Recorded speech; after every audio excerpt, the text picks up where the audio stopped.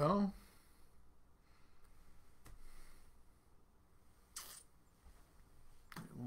it will not do it. It says I'm live, but it won't. But it's not. I'm not.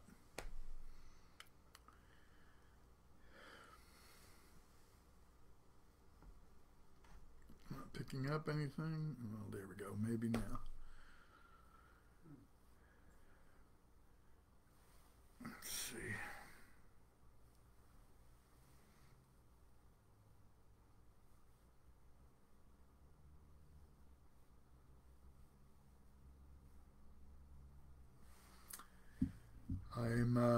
It says I'm live.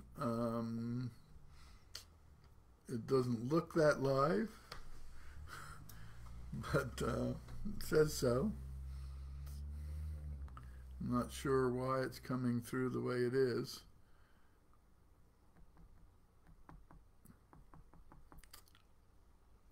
I'll need to know from someone if you can hear me. Okay, good. Well, sorry for the delay here. I can't really explain it. Nothing is quite working like it should. I don't know if the video is smooth or not, but here we are. We'll go ahead and get started, and hopefully everything's okay and you can hear and see me okay. If you've given up, that's okay too. I don't blame you. It was a difficult fight even to get on. So I'll go ahead and start with a word of prayer, and then we'll get into things this evening. And again, I apologize for this late start. Our call to worship comes from Psalm 29, verses 1 and 2. It's the Psalm of David. Give unto the Lord, O you mighty ones, give unto the Lord glory and strength. Give unto the Lord the glory due his name. Worship the Lord in the beauty of holiness. Let's do that together in prayer. Father, we draw near tonight in the blessed name of the Lord Jesus Christ. Father, we're reminded again of how circumstances sometimes limit us and keep us from doing what we want to do in the way we want to do it. But Lord, we thank you that you have opened the door for us to at least be able to record the message tonight, and we pray that if folks are not able to watch it live, they'll be able to catch it later at another time. Father, we ask you to bless us tonight as we spend this time in your word. We thank you for the time we had together this morning around your truth. And we pray now, Father, that tonight you'll continue to feed your sheep as only you can. Lord, bless your word to our hearts. Be with those who are able to watch. And Father, those who are not able to, we pray, Lord, your hand will be upon them too. And all this we ask in Jesus' name. Amen. So I'm reading tonight from 2 Chronicles chapter 32 and beginning with verse 27.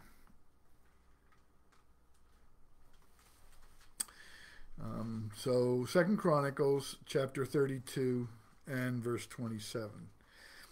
Hezekiah had very great riches and honor, and he made himself treasuries for silver, for gold, for precious stones, for spices, for shields, and for all kinds of desirable items. Storehouses for the harvest of grain, wine, and oil, and stalls for all kinds of livestock, and folds for flocks. We're in 2 Chronicles chapter 32, now verse 29. Moreover, he provided cities for himself, and possessions of flocks and herds in abundance. For God had given him very much property. This same Hezekiah also stopped the water outlet of Upper Gihon, and brought the water by tunnel to the west side of the city of David. Hezekiah prospered in all his works. However, regarding the ambassadors of the princes of Babylon, whom they sent to him to inquire about the wonders that were done in the land, God withdrew from him in order to test him, that he might know all that was in his heart. Now the rest of the acts of Hezekiah and his goodness, indeed, they are written in the vision of Isaiah the prophet, the son of Amos, and in the book of the kings of Judah and Israel. So Hezekiah rested with his fathers, and they buried him in the upper tombs of the sons of David. And all Judah and the inhabitants of Jerusalem honored him at his death. Then Manasseh his son reigned in his place. And may the Lord bless our reading from his word tonight. In his death, Josephus tells us that the king known as Herod the Great, who ruled at the time of Christ's incarnation, suffered a great deal. He had a general collapse of his physical health. He was suffering with a fever, perhaps a form of hives, and a continual pain in his bowels. His feet were seized with tremors, and his abdomen was inflamed. He was struggling with respiratory distress, which kept him upright so that he could breathe. And from time to time, his entire body was racked with convulsions. He took the baths, as the saying goes in England, at Asphaltitis on the far side of the Jordan River for what it was worth, but it really didn't do him much good. His physicians suggested then that he bathe in a vat of warm oil. And so they prepared this huge vat of warm oil for him, but he nearly died when he was immersed in the oil. Josephus says his eyes rolled back in his head, and he seemed to be losing consciousness. Removed from the vat and revived, he decided to go back across the Jordan to the city of Jericho. And here, seeming to realize that his end was near, he summoned his sister and her husband. Now, it's important to know when you think about this summoning of his sister that and her husband, that Herod had just finished executing his own son a few days earlier. So that surely must have given them pause as they approached the suffering king. When they arrived in his presence, they discovered that Herod had ordered the heads of Israel's most notable families out of every town and village to his side, and had them assembled in a great arena called the Hippodrome. Josephus then says that Herod addressed his sister, Salome, and her husband, Alexis, in these terms: I know well enough that the Jews will keep a festival upon my death. In other words, they'll celebrate. However, it is in my power to be mourned for on other accounts, and to have a splendid funeral, if you will but be subservient to my commands. Do you but take care to send soldiers to encompass these men that are now in custody, the men in the Hippodrome, and slay them immediately upon my death. And then all Judea and every family of them will weep at it, whether they will or no, whether they want to or not. So what Herod was ordering was the slaughter of all these innocent individuals, and believing that if they were put to death at the moment that he died, then that would assure mourning throughout Israel. Thankfully, those orders were ignored by Salome and her husband after Herod died. She went into the Hippodrome, and without letting it be known that Herod was dead, she declared that the king had changed his mind. And she said that everyone was free to go home to their families and friends. Certainly it must have been in part to, in some ways, cover his reputation. Now, Herod's funeral was nevertheless a grand affair, but not because he succeeded in executing the innocent men of Israel, the noblemen of Israel, but more probably because he paid all of his soldiers a hefty prize to gain their attention to the matter, and because it was in the best interest of his heirs to pretend that they honored rather than dreaded him. You know, beloved, some men and women die nobly and highly regarded by all that know them. Others come to their death, and it's a relief to all who ever had anything to do with them that they are finally gone. There's a tombstone somewhere in New England, if my memory serves me correctly, which is inscribed with these words, or at least words similar to these. Here lies the body of Elmer's wife. She is at rest at last, and so is he. The implication there was that his wife's passing finally gave him rest. And I know, before anybody even needs to respond to that, I know that similar epitaphs probably have and could be written about many men as well as about women. So I'm not trying to put women in that place there. I'm just merely saying that kind of thing happens from time to time. Josephus does mention, almost enviously, that in regard to his riches and fortune, Herod was quite prosperous. If ever any other man could be so, says Josephus. But he quickly adds that in his domestic affairs, Herod was a most unfortunate man, which is really a gross understatement. Tonight we want to move backward in time, however, to another king of Judah whose death caused real sorrow and who did not need to bribe men and women to mourn him. Tonight we're going to finish up our look at King Hezekiah, his life and his activities. Our text, as we've read, is from 2 Chronicles chapter 32 and verses 27 through 33. And we'll pick up the synopsis of his life in this part of 2 Chronicles with verse 27. We read there, Hezekiah had very great riches and honor, and he made himself treasuries for silver, for gold, for precious stones, for spices, for shields, and for all kinds of desirable items. Storehouses for the harvest of grain, wine, and oil, and stalls for all kinds of livestock, and folds for flocks. Moreover, he provided cities for himself and possessions of flocks and herds in abundance, for God had given him very much property. Now that's verses 27 through 29. We note first here that the Lord chose to make Hezekiah very wealthy. We might even say extremely wealthy. You can picture his gold, his silver, and his precious stones as being raked together in piles.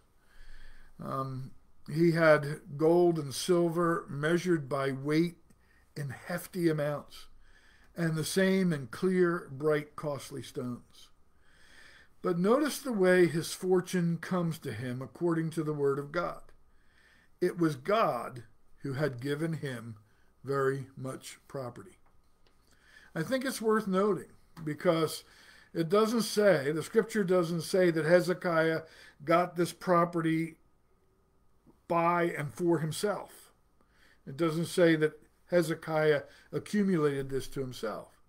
It doesn't say that the government distributed it to him, that they went through all the governments and all the peoples of the world and taxed them and then gave this portion to Hezekiah. It says, the scripture says, that God gave this to him. That is, God presented it to the king. The one whose property rights are often ignored is the one to whom all things belong, and that is God himself. In Psalm 50, verses 10 and 11, Psalm 50, 10 and 11, God says there through his psalmist, every beast of the forest is mine, and the cattle on 1,000 hills.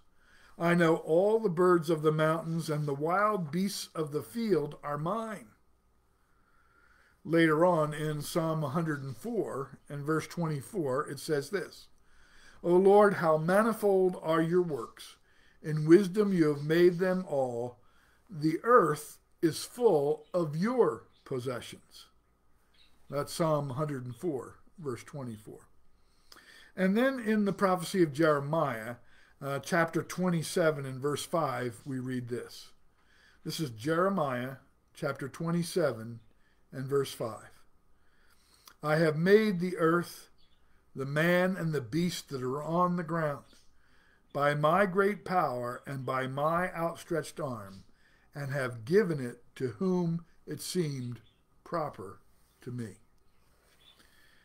God has, by the right of creation, the right to give his possessions to whomever he pleases, and to give them in the quantities and the numbers he chooses. The God who blessed Job with great riches permitted their loss in a single day, while the widow who had nothing was put in possession of enough oil to make her rich in relative terms just as quickly.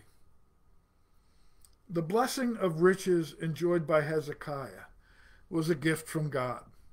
God gave it to him, and God gives to us all our possessions and riches and wealth. The blessing of riches enjoyed by Hezekiah actually harks back to the covenant promises made to King David regarding his sons, and the fact that those blessings were a heart matter and not a political or a hereditary issue. When you go back to the start of this record regarding the life of Hezekiah, you remember him telling his servants, and you can see it, it's in 2 Chronicles chapter 29 and verse 10. That's where we're going to have this initial introduction to Hezekiah. Hezekiah says, Now it is in my heart to make a covenant with the Lord God of Israel, that his fierce wrath may turn away from us. It was the revival and Hezekiah's concern for it that took the preeminence in his thinking. He wasn't thinking of the grandeur of his kingdom or of the wealth and influence of his reign. He was thinking about the glory and the honor of God. And it was this character of heart that God chose to bless. And it is in perfect keeping with the Savior's words in Matthew chapter 6. This is verses 31 through 33. They're very familiar to many of you. In Matthew 6, Jesus said, Therefore do not worry, saying, What shall we eat? Or what shall we drink? Or what shall we wear? For after all these things the Gentiles seek. For your heavenly Father knows that you need all these things. But seek first the kingdom of God and his righteousness, and all these things will be added to you. And in Hezekiah's case, that's exactly what happened. He put the things of God first. He put the kingdom of God first. And then you see what happens. All this wealth is added to him and piled up before him. The kingdom of David had split and weakened as a result of their spiritual declension. And it had been that way since the days of the judges. It's a very simple formula. Forsaking God in the days of the judges and in the days of the kings, forsaking God led to confusion, weakness, and subjugation. While fidelity or faithfulness to the Lord, even in the face of looming disaster, brought victory, peace, and prosperity. It's a very simple formula.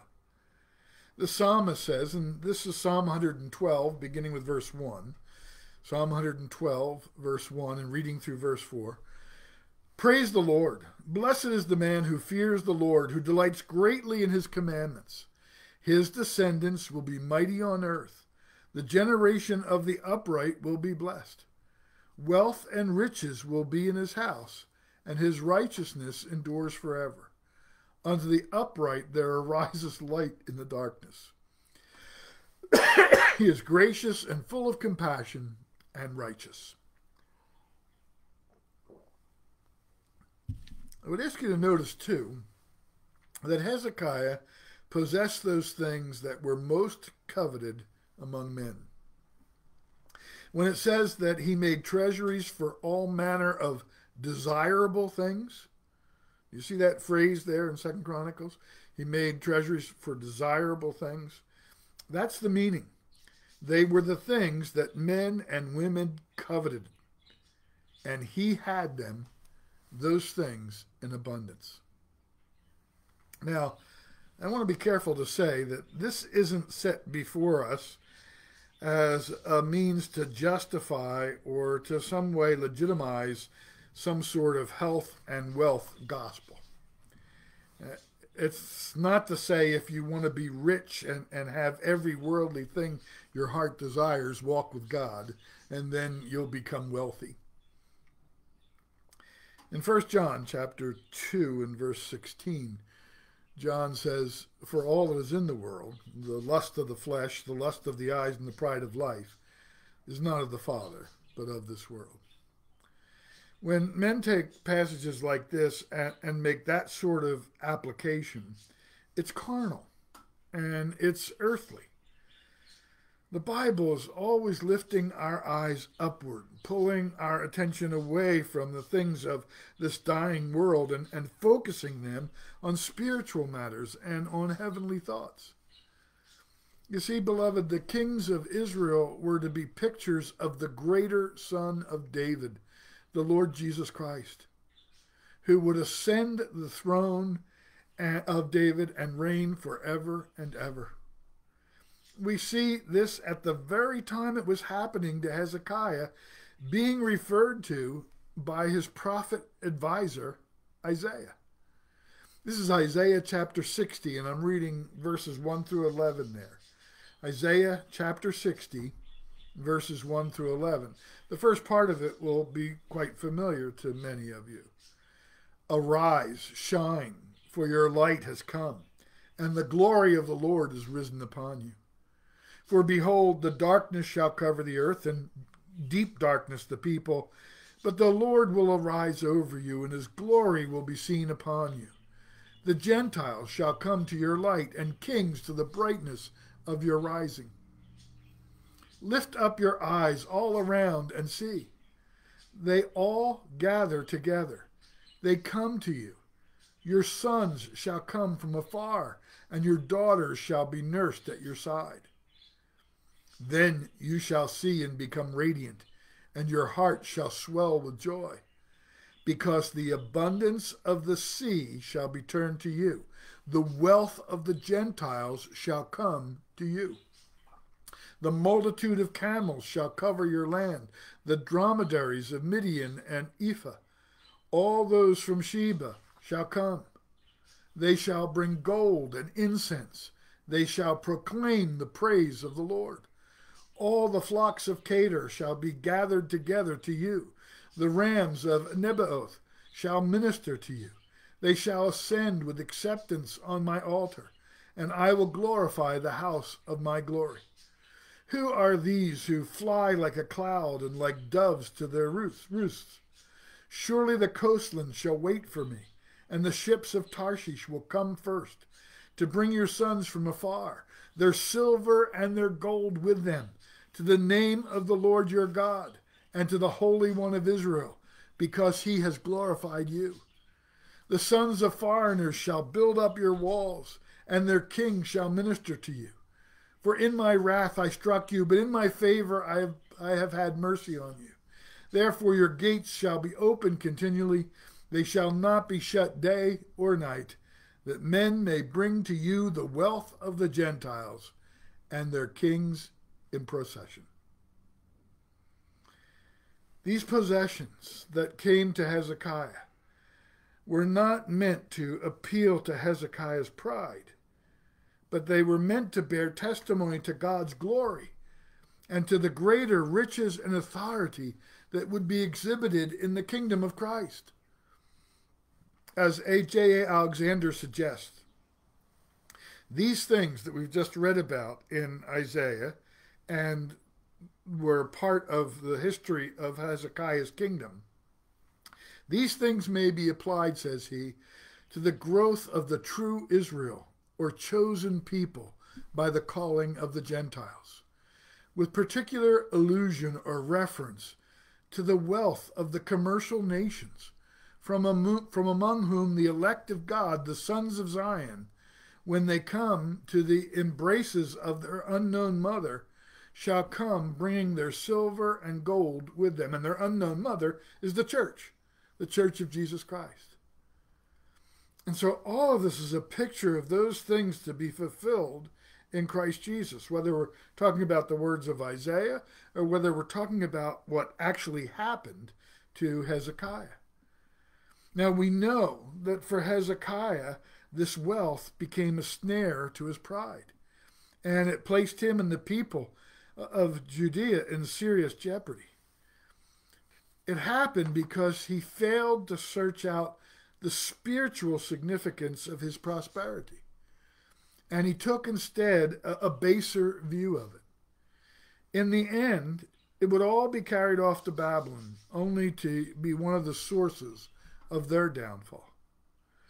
John Trapp says that these things puffed Hezekiah up. His heart was lifted up with his wealth, as a boat rises with the rising of the water that carries it. It becomes us all, beloved, as Christians, to carefully consider the spiritual significance of our property and possessions. Once we lose sight of them as gifts from God and emblems of the still greater blessings to be inherited in Christ, they become a danger to us. When David first heard of the prosperity promised to him and to his descendants, we read that he went in and sat before the Lord, and he said, "Who am I, O Lord God? And what is my house that you have brought me this far? And yet this was a small thing in your sight, O Lord God, and you have also spoken of your servant's house for a great while to come. Is this the manner of man, O Lord God? Now what more can David say to you? For you, Lord God, know your servant. For your word's sake and according to your own heart, you have done all these great things to make your servant know them." When the Lord lays his hands upon you and me, and we prosper, and we gain possessions, great or small, that's a part of the indication to us of God's blessing on us for Christ's sake. It is God taking all that he possesses and giving us a part of it because we're his in Christ Jesus. Later, for David, when the collections for the building of the temple under Solomon surpassed David's wildest expectations, he cried out, "Yours, O Lord, is the greatness, the power and the glory, the victory and the majesty. For all that is in heaven and in earth is yours. Yours is the kingdom, O Lord, and you are exalted as head over all. Both riches and honor come from you, and you reign over all. In your hand is power and might. In your hand it is to make great and to give strength to all. Now, therefore, our God, we thank you and praise your glorious name. But who am I, and who are my people, that we should be able to offer so willingly as this? For all things come from you, and of your own we have given you." David was overwhelmed with the goodness of God to him, and he said, "We thank and we praise your glorious name." And it appears that Hezekiah drifted away from that concept or that understanding of his possessions. And that's why pride got a hold of him. these things, these earthly possessions that we have, our property and our wealth, whatever it is, great or small, they're only a blessing to us so far as God makes them so. And he does that by keeping our hearts fixed on him and not on those things. Jesus put this matter in perspective for us when he said this, and this is in Luke chapter 16, beginning in verse 10. The Gospel of Luke, chapter 16 and verse 10. Jesus says there, "He who is faithful in what is least is faithful also in much. And he who is unjust in what is least is unjust also in much. Therefore, if you have not been faithful in the unrighteous mammon," that is, the possessions and property that you accumulate in this world, if you have not been faithful in regard to that, remembering that it's a gift from God and that it is a blessing from God, who will commit to your trust the true riches? You see what Jesus is saying there? The implication of that final phrase is that the true riches are the things of the Spirit and have to do with our love for God and not the mammon of this world. Well, next we see, and I've got to hurry along here because we're already have started so late, but next we see that the Lord blessed Hezekiah with a clever mind and he employed it prudently. You see that there in verse 30, back now in 2 Chronicles chapter 32 and verse 30. The same Hezekiah also stopped the water outlet of Upper Gihon and brought the water by tunnel to the west side of the city of David. And then it says this, Hezekiah prospered in all his works. And the key phrase here is that last one, of course. Hezekiah prospered in all his works or ways. His efforts were blessed, and they were moved forward, and they were good, and they proved profitable. And all of that was the evidence of God's hand being on Hezekiah. Without the blessing of God, even the most promising prospects can create reverses rather than progress, can prove disastrous rather than useful, and rather than being profitable, can be most costly. You know, while the nations of men and women are trying to make themselves out to be gods, the one true and living God humbles them, that they may know themselves to be just that, only men and women of dust or clay. David prayed this in Psalm 9. This is Psalm 9, verses 19 and 20. Arise, O Lord, do not let man prevail. Let the nations be judged in your sight. Put them in fear, O Lord, that the nations may know themselves to be but men. We see here that David was concerned that the nations not be allowed, even for a moment, to appear to be stronger or greater than God himself. And he did that because he was so jealous of the honor of God. And it's vital, beloved, that we consider in all our national concerns that it's not our comfort or our privileges that we're most concerned with, but the honor of our God. That such issues were a part of the heart and thinking of our founding fathers is undeniable. Elbridge Gerry is probably not a name that just springs to mind. Elbridge Gerry, Gerry, is probably somewhat a foreign name unless you happen to be aware of the names of all the signers of the Declaration of Independence. He was one of those. He was a member of the Constitutional Convention. He helped to frame our original Bill of Rights, and he was the governor of Massachusetts, and most importantly, he was vice president of the United States of America. Well, he was governor of Massachusetts.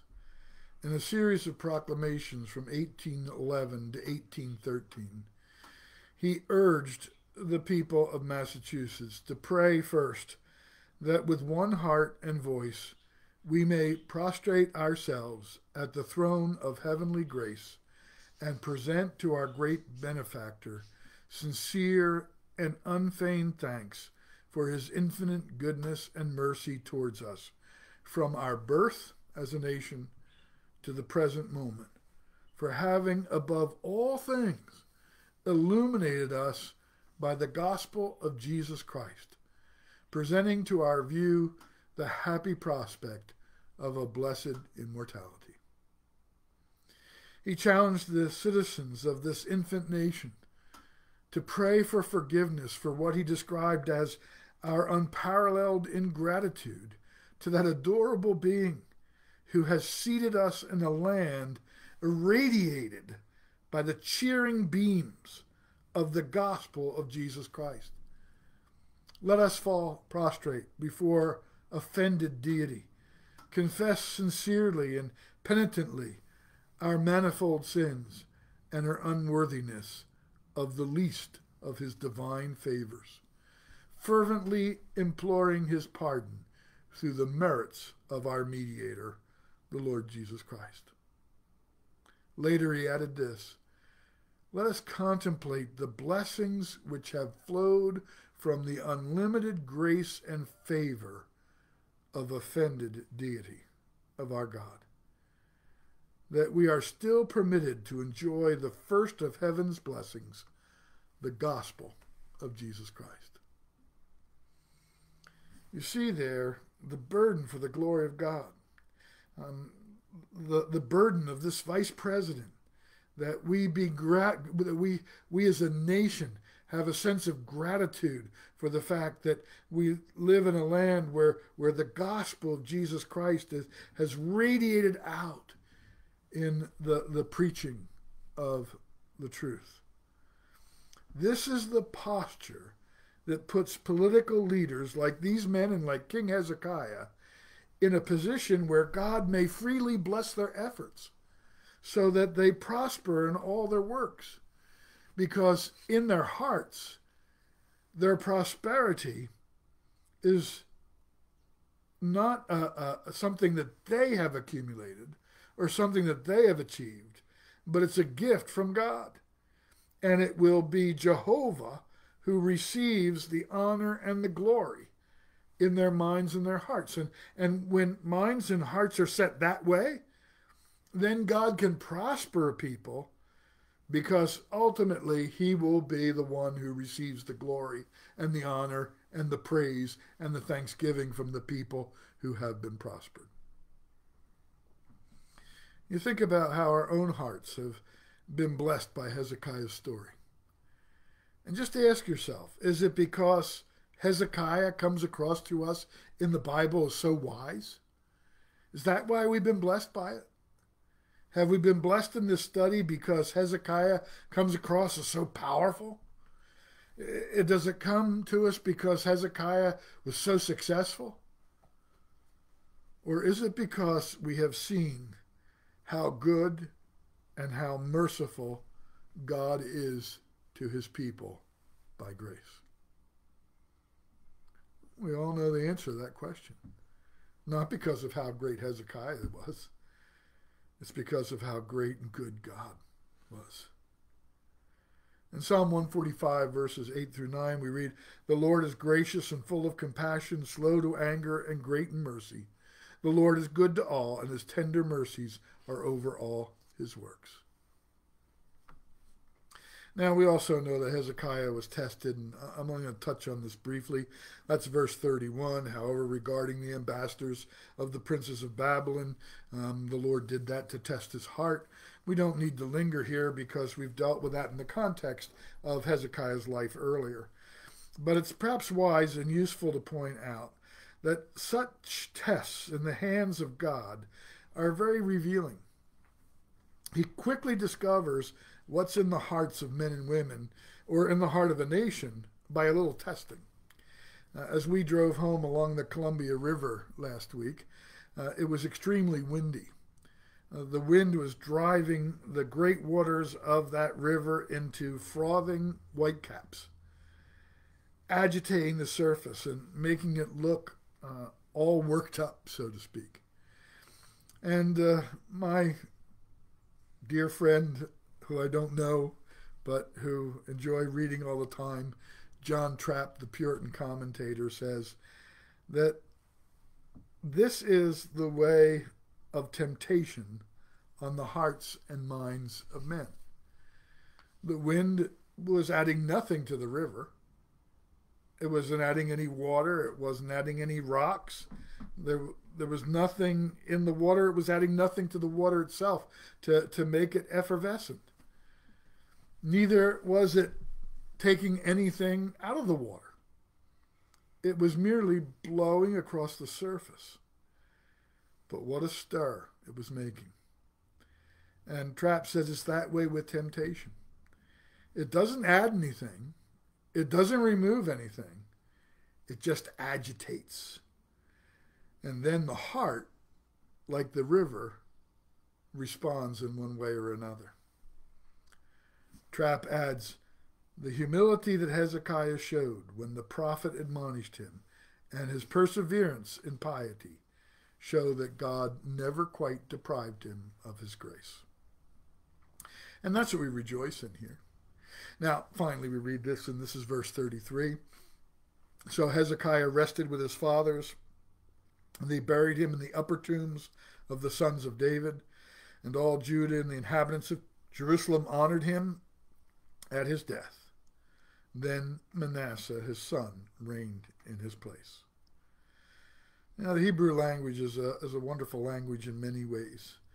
And essentially what we're told here is that Judah and all the people of Jerusalem highly valued Hezekiah. It's the same word used earlier when it talks about Hezekiah's own riches. When he died, they considered it a treasure lost. Matthew Henry says this, see how the honor of serious godliness is manifested in the consciences of men. Though it is to be feared that the generality of the people did not heartily comply with the reforming kings, yet they could not but praise their endeavors for reformation, and the memory of those kings was blessed among them. It is a debt we owe to those who have been eminently useful in their days to do them honor at their death. When they are out of the reach of flattery, and we have seen the end of their conversation, the due payment of this debt will be an encouragement to others to do likewise. And so it was. Never again would Jerusalem see a king like this until Jesus Christ himself entered the city. And you know what happened then. But as you look at that last verse, there is a sad and frightening formality implied here. It suggested that Hezekiah was more valued in his death than in his life. We've all seen it. Men and women venerated in their death who were not properly respected in their life. The overall picture here, when you pull back and look at it, suggests that this treasuring of Hezekiah was limited. They hated to lose a rich and powerful ruler, I think, more than to lose a good and godly one.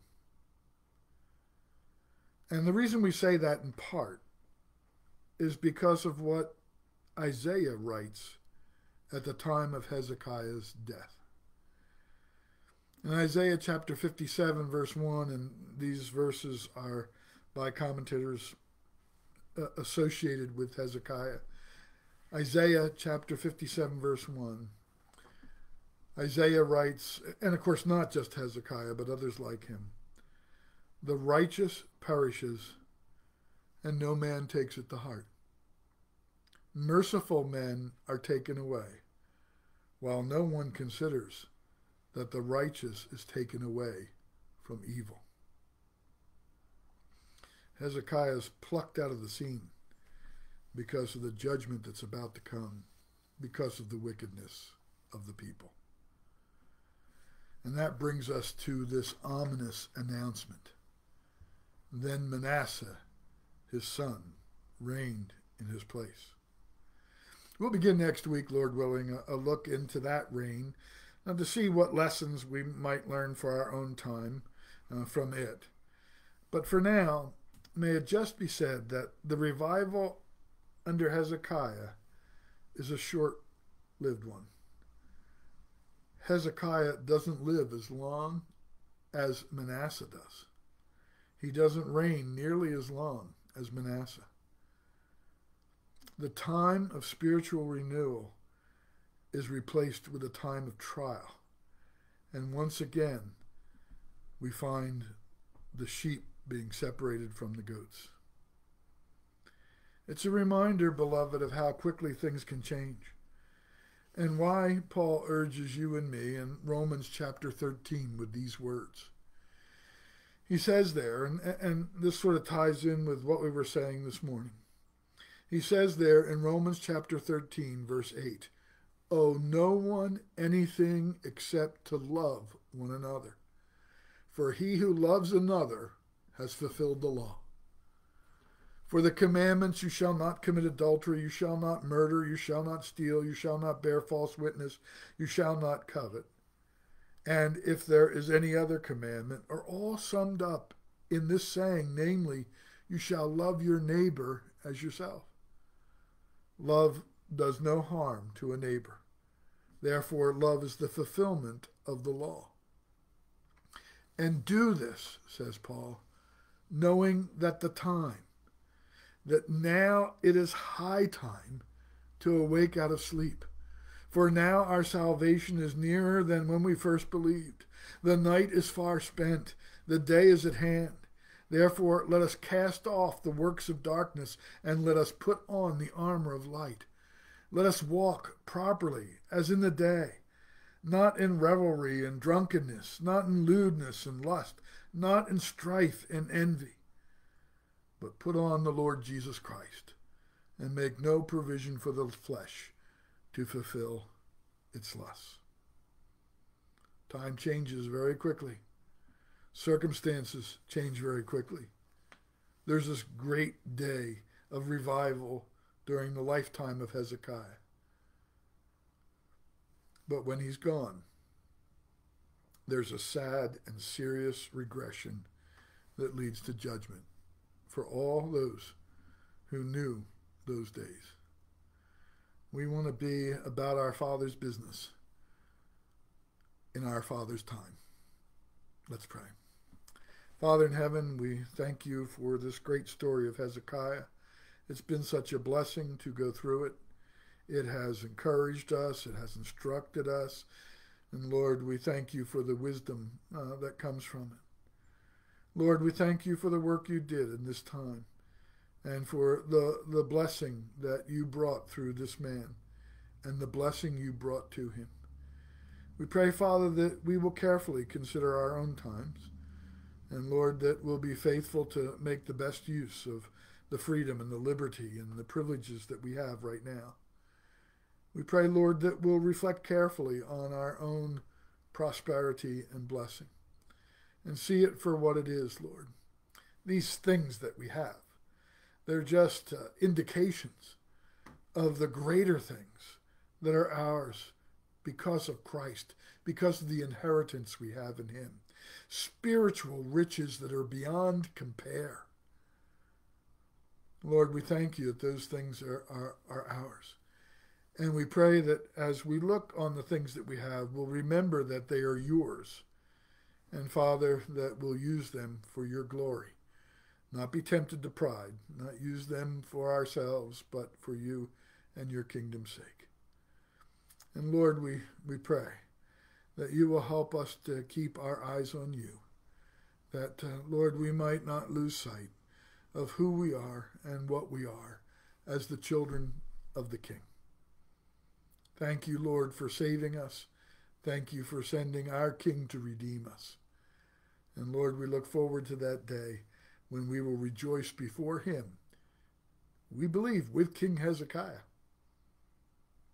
standing before your throne and giving you all the praise and the honor and the glory for your grace and mercy to us through Jesus Christ. And now may the grace of the Lord Jesus Christ and the love of God and the communion and the fellowship of the Holy Spirit be with you all tonight. Amen. Good night, and thanks for being patient and bearing with us.